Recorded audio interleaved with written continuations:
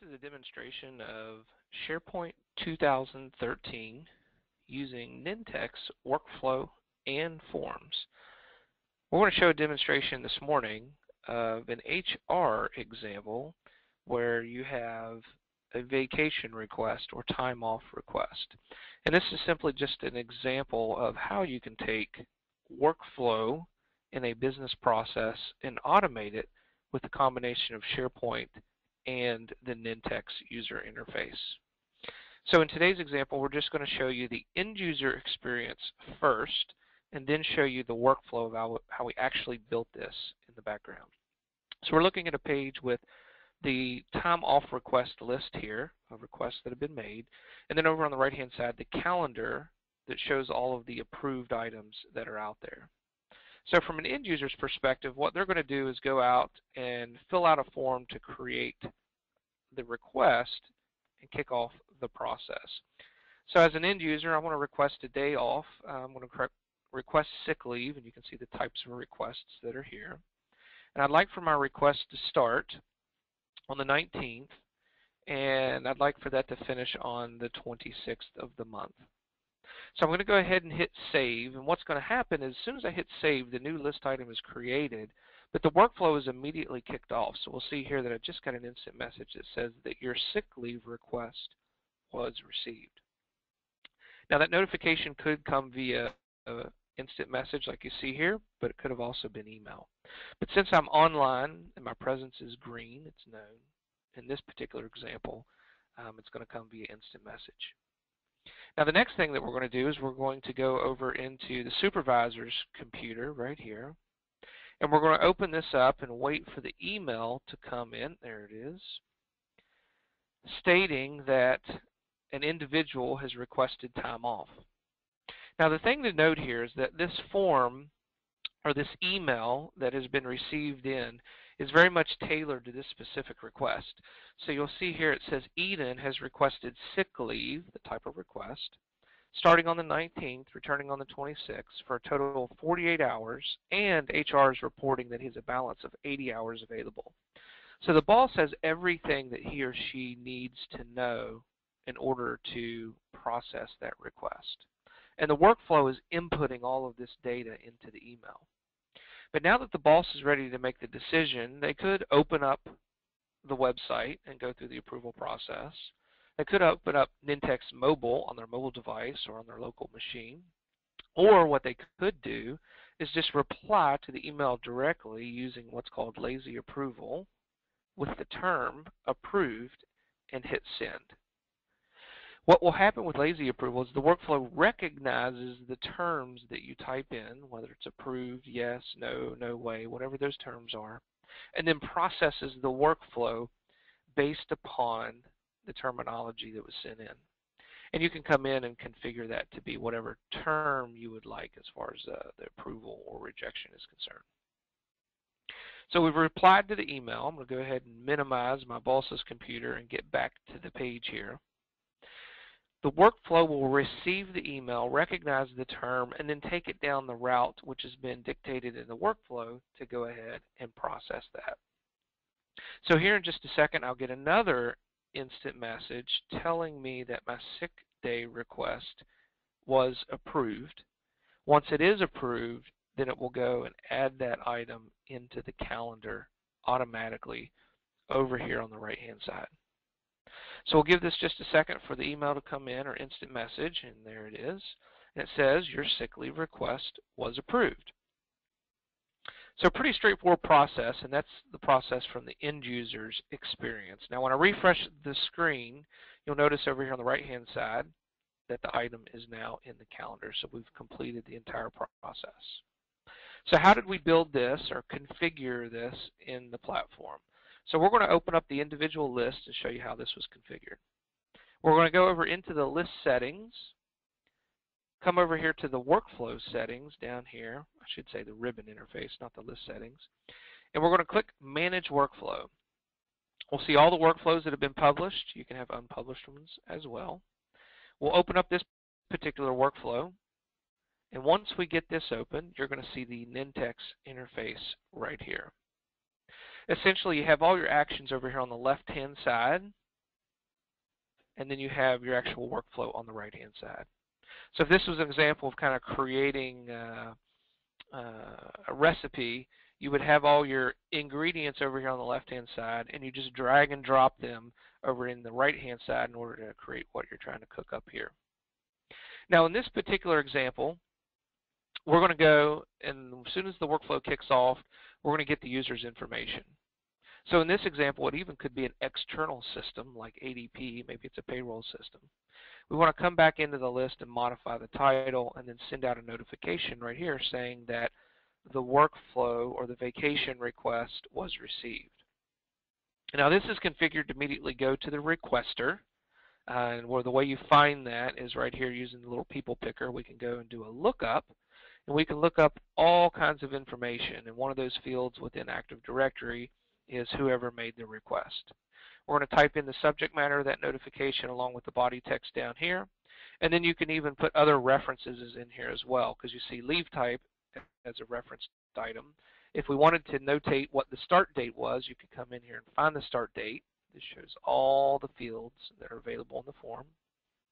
Click OK, and you know that start date's going to show up right there. Now, I don't want to make any changes to this, so I want to go on and show you the rest of the workflow right here. After the notification is sent, the next thing we do is we go and get the leave balance. So again, this could be an external system like ADP, where we could make a real quick web service call to say, go get the balance of the hours that I have. In my request, it happened for an entire week, so we don't want to remove the business days or the weekends into that. You don't want that factored into the calculation, so we're going to remove those and calculate the business days. And then ultimately, we're going to ask the manager to make a decision right here. So this is called a flexi task, and when we come in to configure this, you'll see that it's going to go to one of those fields within Active Directory, and this happens to be whoever my manager is. Here's the email that he's going to get. It's going to have the requester's name, requesting the type of leave, start date, end date, total business hours, and the balance that HR is telling me that I have left over. And all of those items, even the hours and business hours, I should say, are stored in what are called variables. So when we made a request from that other system, we could bring it back in here and say, here are the variables that we got from that call that we made. We have lazy approval turned on, and we can also have delegation turned on. And you can add other items in here. So if you wanted to, my request was a little ridiculous for an entire week of sick time. So I'm going to go ahead and put another one called pending, and my supervisor could send it down that route as well. But notice some of the configuration options. Maybe the first response applies if it's multiple individuals. The majority must decide, or maybe all have to agree. So a lot of configuration options in here. Also things like reminders are in here as well, so that if the supervisor doesn't respond, we can send him 4 reminders, and that's the way this one's configured, every 4 hours, only during business hours. And then this is the message he's going to get asking us to approve this item. And worst case, if he doesn't deal with that, then maybe you escalate it after a certain amount of time as well. Now I'm going to go ahead and hit the save button so that you'll see this other item show up here as far as another track that we can go down. Now if it's rejected, we'll send him another note saying I'm sorry. If it is approved, we'll add it to the calendar like you saw, go back into that other system and pull out the hours that he's requested, and then ultimately send another notification that it's been approved. So you can see how in this situation, it's literally just a drag and drop in order to configure the workflow here. Now the next thing I'm going to do very quickly is show you some of these actions that are over here. If there's an action that you don't see in the on-premise version, you can always create your own custom actions, which is what you see with the get balance, update leave balance, and validate the user here. But there are a lot of other ones that are out here just native to Nintex directly. We can call a web service, execute a SQL command, query BCS.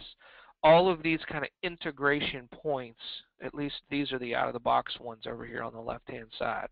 Could be LDAP, BCS, XML, project server, all kinds of integrations that are over here. A lot of just the native SharePoint functionality. You can check items in, check them out. Convert a Word document to a PDF. So maybe you're in the situation where you're going to issue a press release. That press release goes through an approval process via Word and then gets converted to a PDF. You can create lists, delete items, check items in, check them out, like I was stating before. Even go into a Word document and update a Word document. So think about the legal process of requesting a contract. Request a contract, which legal has a document out on SharePoint. You could then input information into that document or the template, and then it can be emailed to you with all the specific information. And that's the way you can update the Word document, is with that action. Update items, set field values. So as you're going through a process and you want to change the value of the item to new, to in progress, to pending changes, to closed, whatever the status is, you can do those kind of things with set the field value. Also a lot of logic and workflow. So we have filters, you can run loops, run ifs, parallel actions. So like in the onboarding process of employees, maybe HR has to go down one route, IT has to go down another route, and finance has to do something different. They can all do their things at the exact same time, so we can use the parallel actions. Also set conditions.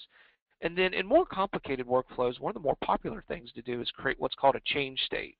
And essentially, you may have a workflow where you make it through to a certain process, it gets rejected, you have to go to another process, or based upon a condition, I'm going to all of a sudden go to a certain section in workflow. So you can, based upon inputs, you can direct the workflow in different directions with this change state in stating or changing the state of each of those machines, which is really, really easy to configure. Nintex Live we'll come back to in just a minute, but there's a lot of operations as well.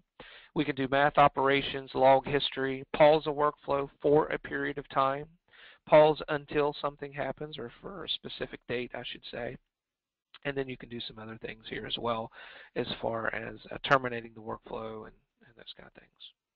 Also, an enterprise version of Nintex, you can also add users into Active Directory, create Active Directory groups, create Active Directory users, sites, decommission users, all kinds of stuff that you can do in here, even delete sites as well. And as far as the user interface is concerned here, in these actions, you can create Outlook appointments, tasks in Outlook. You can even go get meeting suggested times as well. So a lot of actions that you have over here on the left-hand side. And again, anything that you don't see, you can create, or have maybe your IT group create some custom actions. The other thing is you have Nintex Live as well. And in Nintex Live, you have this catalog of items that are out here that you can use to connect to external services within your environment. So you'll see in here you can connect to Amazon, Bing, Box to query files, DocuSign for digital signatures, if you need to get the signature on a particular document, Dynamics CRM online, Exchange Server, MailChimp, a lot of other services that are in here as well. Microsoft Azure to create virtual machines, Office 365 environments, Salesforce, and Salesforce Chatter, in addition to SharePoint Online. Even Twitter, if you need to tweet on behalf of the organization, you can have an approval process set up, and Yammer as well. So a lot of external things that you can connect to.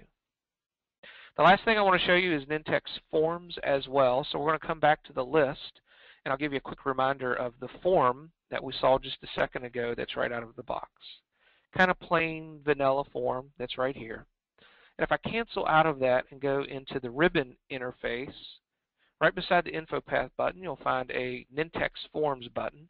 And this will automatically create a Nintex form and allow you to come in and configure this form to meet what your organization is trying to do, or you're trying to do with this particular form. Now, in your situation, you can ignore the Nintex Forms logo and put your organization's logo out there, and then you can start to move around all these fields to build out your particular form. So in this example, maybe I want to move all these down onto one line. So I'll move the end date and start date down here on the same line, and we can really configure this form to look the way that we want to. I'll move start date down as well, and the associated field here. And as we shrink these items down, I'm now making room for more stuff to go above it, or maybe we want to put some introductory text right here. So a lot of things we can do form-wise. You can even drag and drop a border, a geolocation, labels, all kinds of fun stuff. We can drag and drop from the left-hand side to the right-hand side. We can look up items within the SharePoint list here, attach, and all these other things just come right into the form. And then we can even put rules in place as well. So if we wanted to have a rule that says when I request sick leave, I want the end date to disappear, you can simply come in here and add rule, do the formatting. I can associate this rule to that particular field right here, and then say that I want to hide that when that happens, so that when you select sick leave, the end date ends, because I don't necessarily know when that comes, when I'm going to come back. So very, very easy to kind of configure those right here in the interface. Furthermore, one of the other things you can get into is every time you select each of these items, you get this tab, and that allows you to configure that particular selection. But the other thing is that you can also target mobile devices. So I'm going to select smartphone as a targeted device, and now you'll see the view for smartphones. And we could do Nintex mobile phone, mobile tablet, or even get into other specific devices if you wanted to target iPhones versus Androids versus iPad. So very, very much a configurable interface right here.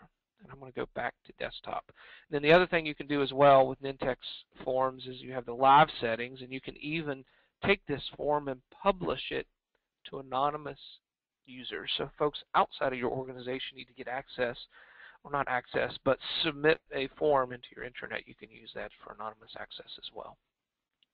So a lot more things that we could show in the workflow and forms here, but this is just kind of a general overview of the forms and workflow tool. Thanks.